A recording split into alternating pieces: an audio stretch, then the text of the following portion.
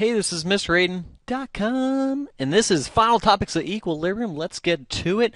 Let's start off with graphs of concentration, and you've seen a lot of these things in Final Topics before, but we're going to do graphs of concentration first. Let's say I start with about 4 moles of N2 gas. Let's say I start with about 3 moles of H2 gas, and let's say I start off with 0 products, 0 NH3. What's going to happen here is as the N2 starts to get used, I'm only going to use 1 mole of the N2, and you can see the rate is very fast and it's decreasing and then it levels off. The H2, I'm going to use 3 moles of the H2 because there's a 1:3 ratio, and you can see that guy of course gets fast and then levels off as well. But look at the NH3. The NH3 starts at 0 and he goes up to 2, and this is your ice chart. This is your initial change equilibrium. And how do I know I'm at equilibrium? What time am I at equilibrium? I'm at time E at equilibrium. And how do I know I'm at equilibrium is when the rate of the forward reaction is equal to the rate of the reverse reaction. And you can see why I type everything and don't write anything is my handwriting is awful. But we know we're at equilibrium is when the rates are equal, the rates of the forward reaction and the rates of the backwards reaction. And you can tell your molar ratios from this graph. You can also tell when things happen. And you can see how let's say I put in more N2. Let's say my N2, which is the red, I put more in there. Guess what's going to happen? The N2 is still going to come down by 1 mole. Okay, whereas the NH3 will continue to go up by 2 moles. Okay, and so anytime you put some in, you're going to have some shift happen in order to compensate for that change. Let's talk about manipulating K, manipulating the rate constant. And there's 2 different ways we can manipulate the rate constant. One is if we flip our reaction. This is going to be a lot like Hess's Law. When we flip our reaction, let's say we flip our reaction, and that means we have 2 NH3, and we have N2, and we have 3 H2. What happens to the Kc? The new K is going to be 1 over the Kc, the inverse. Why? Because think of the equilibrium expression. We always put the products on top. I'll write the equilibrium expression down here. We have the NH3 squared over the N2 times the H2 to the 3rd power.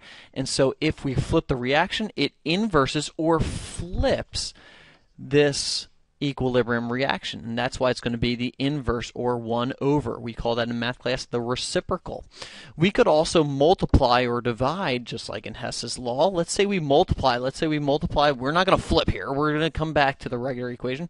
We have 2N2 plus 6H2 in equilibrium with 4NH3. What happens in an equilibrium reaction when we double something? Remember that exponent, that coefficient goes in as an exponent, so the new K, because we doubled it, would be the old Kc, and we would square that guy.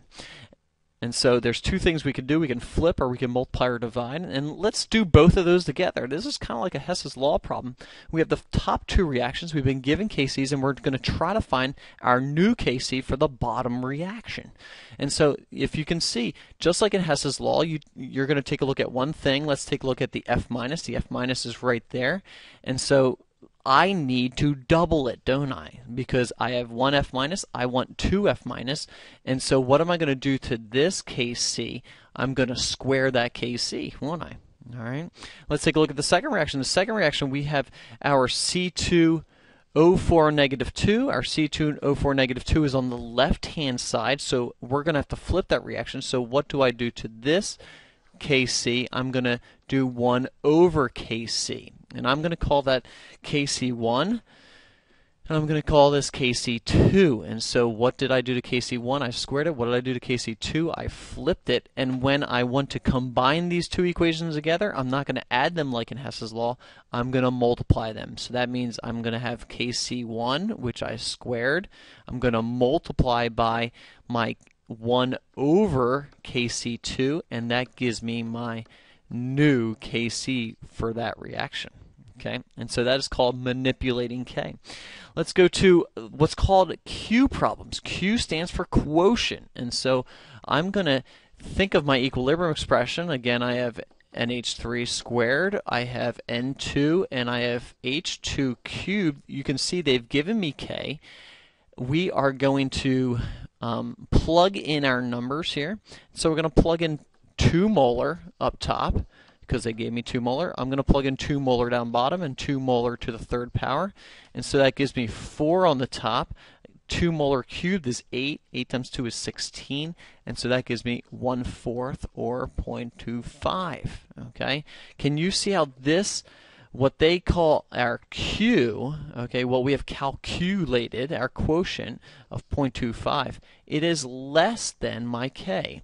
If it's less than the K, what's going to happen here is we're going to have to shift to the right in order to compensate for that reaction. I'm going to have to start to make more NH3 to give me a bigger number. And once the Q is equal to the K, that is when we are at equilibrium. That is when we're at equilibrium. And so we do a lot of Q problems with KSP problems. And let's give this KSP problem. Let's do my equilibrium expression. I have Ag plus squared. I have SO4 minus 2. And can you see how they gave me both values? They gave me this guy was 0.05 molar. This guy is 0.05 molar. But you can see how when I add 100 mils and 100 mils, it is now in a 200 mil solution. So because I doubled the volume, it halves the molarity. It halves the molarity. It goes from 0.5 to 0.25. This guy goes from 0.5 to 0.25. And when I take 0.25 squared times 0.25, I end up getting a quotient of 0.016, okay, which is much greater than 9.4 times 10 to the negative 6. It's much greater than 0.000000094, okay?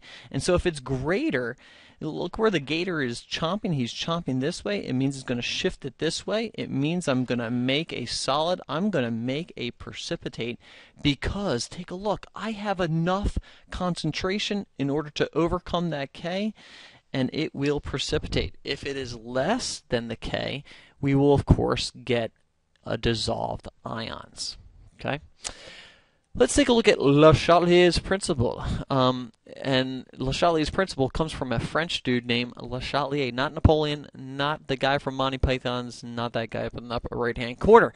Shotleys Principle says that if you change something at equilibrium, it's going to shift it to compensate for it. So the first thing we're going to take a look at is adding concentration. Let's say we add concentration of my reactants. Where is it going to shift? It will shift to the right.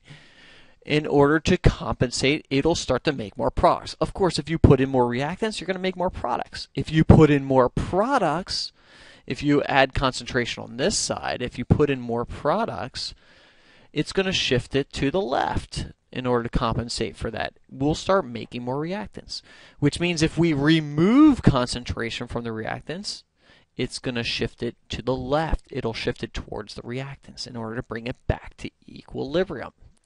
That's the first one, is adding concentration. Next one is adding heat or temperature. Now take a look at this delta H, our enthalpy number. It's negative, which means we're exothermic, which means our heat, our delta H, is a product, which means if we add more heat, if we add more temperature, it's going to shift it away from that, and it will shift it to the left in order to compensate for that change.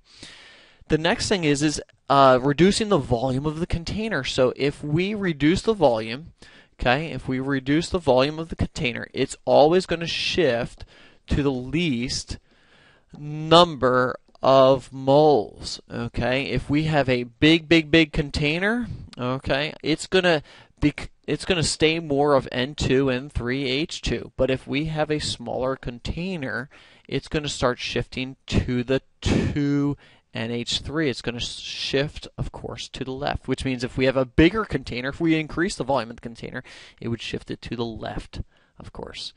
The last couple things is adding a solid. If we add a solid, nothing happens. Nothing happens. Why does nothing happen? Because solids are not in our equilibrium expression. It doesn't matter. Let's say we add an inert gas. An inert gas means something that doesn't react, something like a noble gas, something like helium or neon or argon. If we put in some of these inert gases, nothing happens. Why? Because they don't react with anything. The next thing is adding a catalyst. What does a catalyst do to my reaction? Nothing. because it will increase the rate of the forward reaction, but guess what? It will also increase the rate of the reverse reaction, and it's still going to be at equilibrium. And so adding a catalyst does nothing, honey. And the last thing is adding volumes of water to KSP problems. If you add volume of water to KSP problems, nothing happens, and we've investigated that in class, is that adding volumes of water to KSP problems, nothing happens. It's still at equilibrium. It's not going to change the X. It's not going to change the concentration. That is final topics at equilibrium. I got review sheets online, and go there if you need that, and I will catch you guys later.